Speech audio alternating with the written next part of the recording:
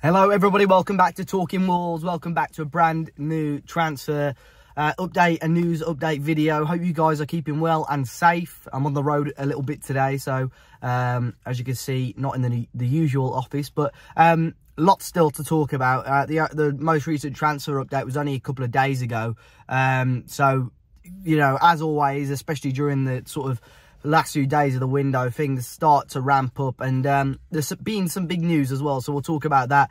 Before we get started, our channel partners over at Football Prizes have once again got a fantastic prize draw with some Wolves goodies up for grabs. It was a massive prize draw last week, so big thanks to anyone that got involved. But once again, another one with loads of prizes up for grabs.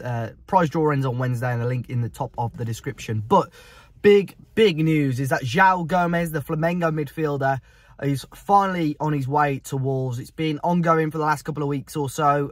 Wolves had agreed a deal in principle. French club Lyon attempted to hijack that deal, and everything was in limbo. The player wanted Wolves, but Flamengo wanted to sell to Lyon because it was a slightly better offer for them. And for the last week or so, we really haven't known what was going to happen. It looked like Lyon were going to win the race. They had representatives over in Rio de Janeiro talking to the player directly, but he kept to his word and he is coming to Wolves. He's going to be travelling to England over the weekend to make sure he signs and gets his medical done before Tuesday's deadline. Now, details on the deal are that Wolves will be paying an 18.7 million euro fee plus 1.5 million in add-ons, and there will be a 10% sell-on fee for Flamengo as well. So Wolves have decided they didn't match Lyon's offer in the end. A lot of people were disappointed that Wolves had to do that, but I suppose for Wolves it was only around £1 million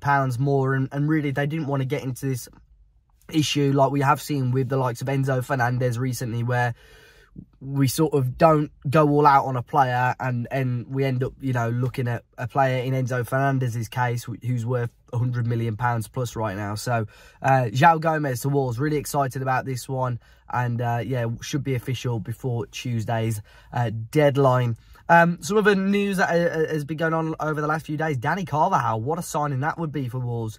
This looks like one for the summer rather than January, but Danny Carvajal, who's the current Real Madrid right back, very well experienced, been at Real Madrid a long time, and so decorated as a player. You look at his honours list, 5 Champions Leagues in there among many other cups and league titles for him. Now, he's played under Lopetegui before. He's been full of praise for Lopetegui before, and it's pretty well documented that he's good friends with Pablo Sarabia as well, who has just joined Wolves.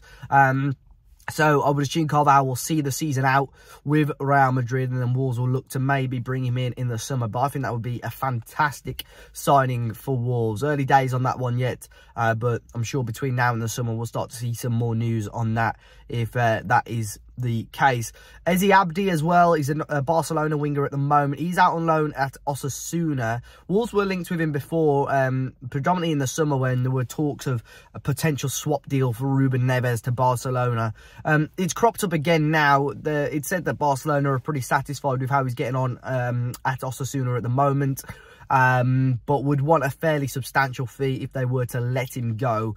They're willing to maybe have a look at him in the first team picture in the summer from pre-season, but Wolves are apparently interested.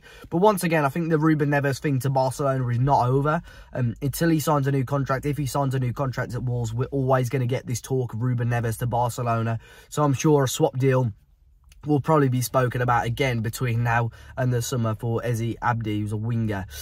Couple of loan deals, of course. We saw Daniel Bentley joined Wolves a couple of days ago. We've already done a video on that if you want to check that one out.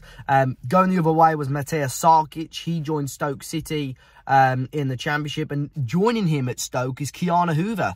Now, this one came about quite quickly. Of course, his loan at PSV had been terminated. They'd done some sort of deal with Wolves when, obviously, Fabio Silva joined the Dutch club.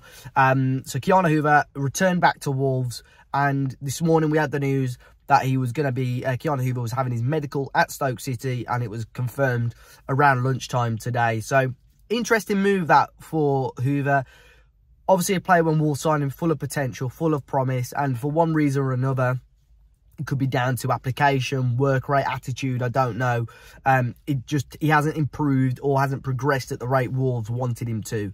So the Championship's an interesting one. I think, you know, it's going to get him... You can get a lot of Premier League players find their feet in the Championship. So this could be make or break for Carvajal Hoever.